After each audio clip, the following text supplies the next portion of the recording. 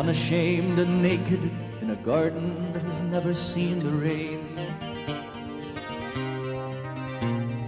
Rulers of a kingdom full of joy, never marred by any pain. The morning all around them seems to celebrate the life they've just begun. And in the majesty of innocence, the king and queen come walking in the sun.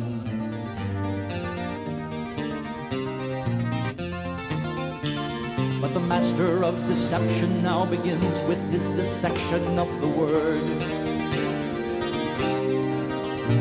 And with all his craft and subtlety, the serpent twists the simple truth they've heard.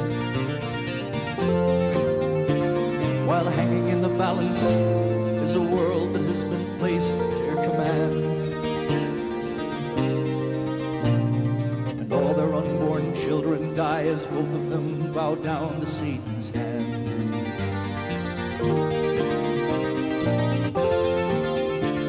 Then just before the evening, in the cool of the day, they hear the voice of God as he is one.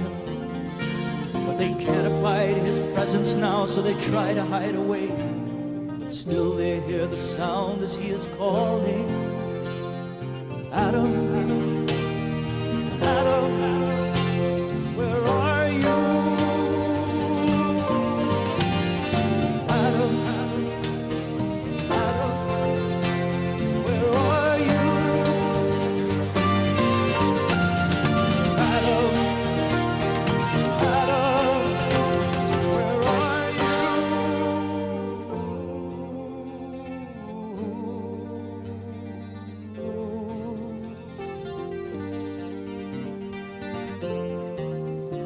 In the stifling heat of summer now, the gardener and his wife are in the field.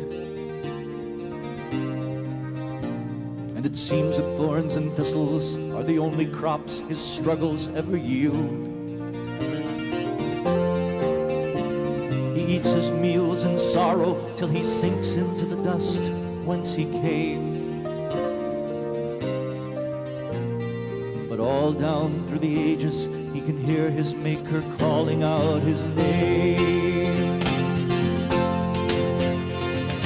Adam, Adam, where are you?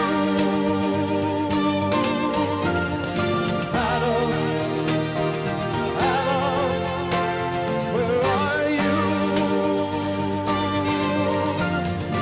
Adam, Adam, where are you?